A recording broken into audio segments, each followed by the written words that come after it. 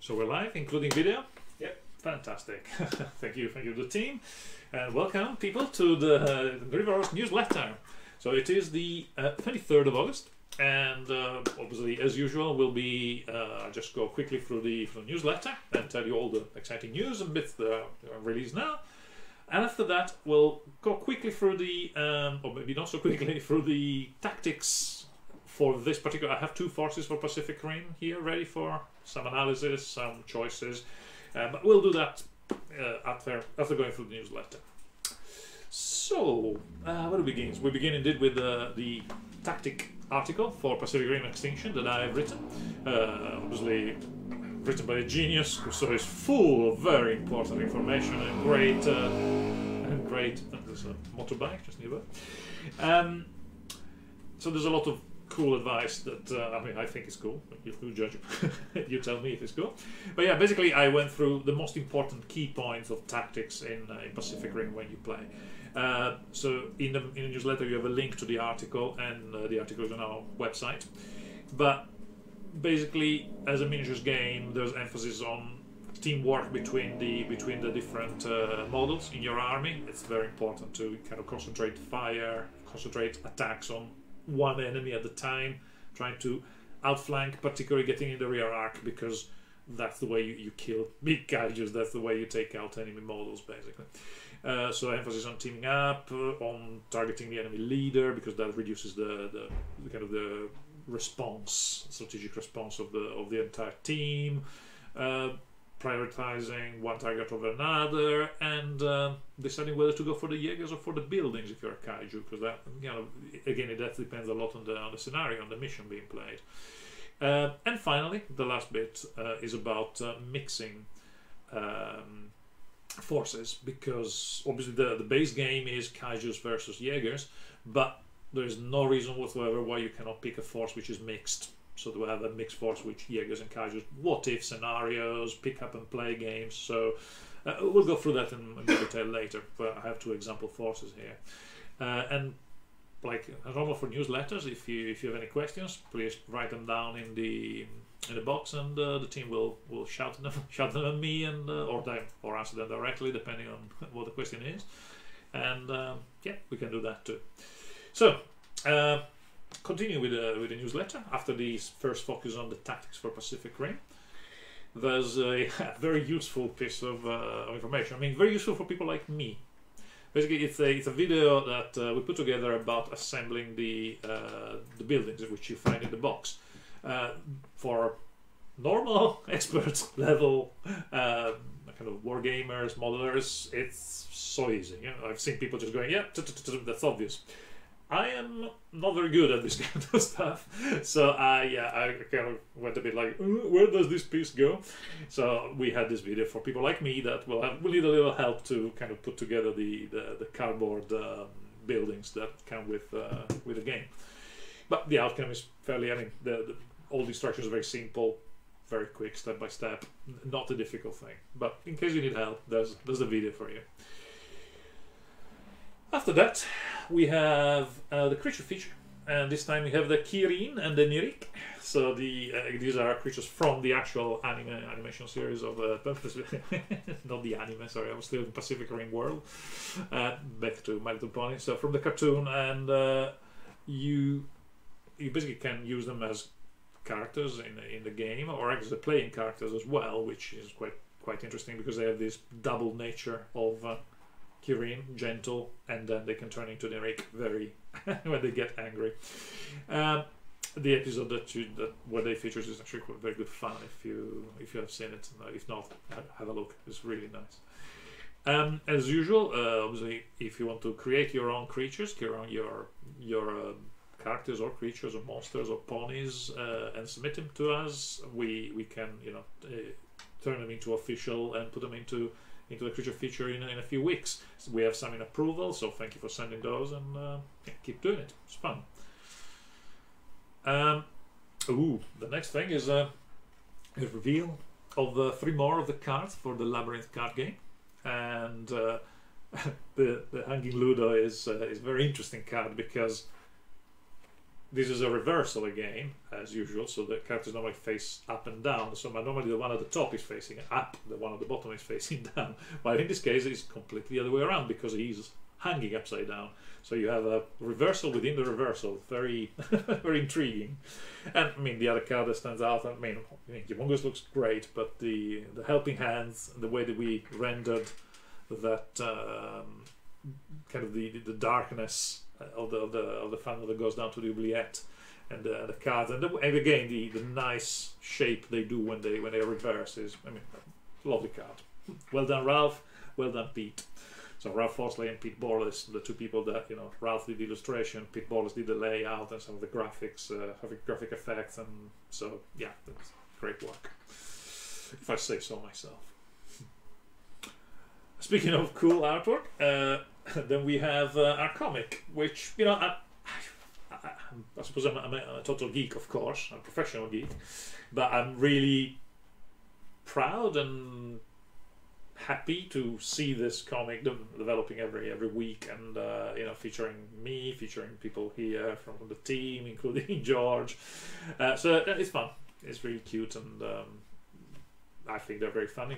You tell me if you think they're very funny. But this one in particular is it's quite true in the sense that I tend to be quite analytical when I play war games, while other people, George or perhaps other people in the team, are a little less analytical and a bit more spontaneous and go rah. So I think this kind of captures that. Then we have a first unboxing of Pacific Rim by one of the backers, I believe, of the Kickstarter. People overwhelmingly seem to be absolutely chuffed, and they love what they're getting from our Kickstarter, which is a great feeling. I mean, it's just nice to see that you made that, and it came to pass, and it's going into the world, and people like it, which is great fun. So please, you know, play it and let me know about what you think about the tactics, because obviously we're going to go into that, you know, in a second. And then of course, there's the closing part of the newsletter with all the pre-orders. You can pre-order the Hunger Games. You can pre-order you can pre-order August and Oubliettes for Tales of Equestria, our standees set. The fantastic book from Jim Enson's Labyrinth, the adventure game, which is gorgeous. The as gorgeous Labyrinth card game. So there's a lot of Labyrinth bonanza coming up, and of course the Pacific Rim, all the different starter set or all the different expansion models. Right. I've done the newsletter bit, so I can close that. And we can probably move to the closed camera now. And so if I stay here. So here, and I look at the monitor to check where my hands are. Yeah, okay, so here I have two teams. This team consists of, it's called the Blades Brothers. And Jake and Elwood here are actually Gypsy Avenger and Obsidian Fury. Obviously, the theme of this army is swords with blades, rotating blades, chain swords, and so that's the characteristic theme. And then you have, in a way, this is quality versus quantity. The reason why I say quality is because Obsidian Fury is the most expensive kaiju, and I picked two of the ace pilots for Gypsy Avenger. So I spent a lot of points. So if I remember correctly, I don't remember. So that's 2, 4. Can you remind me? So is 16 points on his own, isn't it? Yes. 7. Remind me of the points. The Blades Brothers. Sorry, because I closed the computer so I can look at the points, and I forgot. I don't have access to that at the moment. Okay, it's fine. So this is both teams are 20 points. 20 points, and these is obviously 20 points which only consist of 2 models, while these 20 points are 3 models. So obviously we have expensive stuff here for 20 points, and for the same 20 points you have cheaper models but more of them. So it's a 3 versus 2, which illustrates both the variation in terms of points, but also the variation in terms of the fact you can mix. So I've intentionally put a Jaeger and a Kaiju on this side, and a Jaeger and 2 Kaijus on this side. So what you have here, you have 2 pilots that both cost quite a lot of points, a Jaeger and a Kaiju. So quite a lot of quality on this side, while we have quantity on this side with 3 cheaper models, and more importantly, the pilots that I chose are not ace pilots, they're not even normal rangers, they are actually cadet level pilots, so they're actually the cheapest. In fact, they're free, so these are the pilots you can use for free, well, instead of spending points, if you want to focus on a force which is made of more models, more Jaegers, without expensive pilots. What's the drawback of using cheaper pilots? Well, these guys have fewer connections possibility, so obviously they only have 2 potential connections, so their skill level may not get quite as high as the connection of 2 very good rangers or ace pilots. And more importantly, these guys only have 1 special ability when you activate the deep drift, while these guys have 4 each. In fact, well, solo pilot doesn't really count because it's always on, so 3 each that you activate with deep drift. So he can do lots of funky stuff. He's a lot cheaper. But so again, that really is the difference between the 2 teams. The thing that I wanted to go through with you guys and actually choose it together really would be the so these are the points. With the points you buy the models and the pilots. And then you have upgrades for the Jaegers, and you have mutations for the Kaijus, and these mutations come as offensive or defensive. So you pick 1 offensive and 1 defensive mutation for each Kaiju, and you pick 1 upgrade per Jaeger. Some of these are specific to models. I mean, some of the upgrades are specific to a model, or some of them are generic. The ones that are generic can be swapped around between any model. So the more models you have in your collection, the more generic upgrades you will get, the more you can actually customize your Jaegers. And the same is true for the pilots. In every expansion there's more pilots, so you get to again swap pilots between Jaegers. So by changing the pilot, the special abilities, the connections which give you extra skill, and the upgrades, there's a lot of customization that you can do. With the Kaijus, there's less customization because you don't play on 3 things. So in the Jaegers it's pilot, and an upgrade. For the Kaijus, you have 2, so you modify their, you give them an upgrade in their attack capability and 1 in their defense capability. So you have 2 mutations to play with. But on the other end, all the Kaiju mutations, with very few exceptions, I think he is the only exception, all those mutations, or most of those mutations, are actually interchangeable. So actually, there's more cross-swapping of things between the Kaijus. They're less specific to each individual Kaiju. And of course, that's the precursors trying to tinker with their weapons and make them more or less resilient. I don't know if you remember the EMP weapon, for example, in the first Pacific Rim movie. So is that they are trying to make Jaeger killing Kaijus. So, for example, in this case, so if I start with this team, I put down the upgrades and the mutation that belong to each model. But of course, I can swap around, assuming that I have all of these models in my collection. So for example, Obsidian Fury, he comes with a Fury upgrade, which I think I really like, that offensive upgrade, which means that if I roll 2 or more triggers when attacking, I gain 1 rage. That's a very good ability because you don't have to do this instead of something else. You just keep doing the thing you do, which is attacking and killing and destroying stuff, and as you do, just have to remember, oh, I rolled 2 triggers, let's get some rage, which then you can spend on more abilities, more devastating attacks. So this one is very good because it feeds your rage while you attack. That was the attack mutation. Now I have to go for a defense mutation. Here I have one that is specific to Obsidian Fury. While defending, if you roll 1 or more triggers and have face-up action, gain 2 successes. Very powerful, but circumstance. Sometimes you can play, sometimes not, because you need to have a face-up card.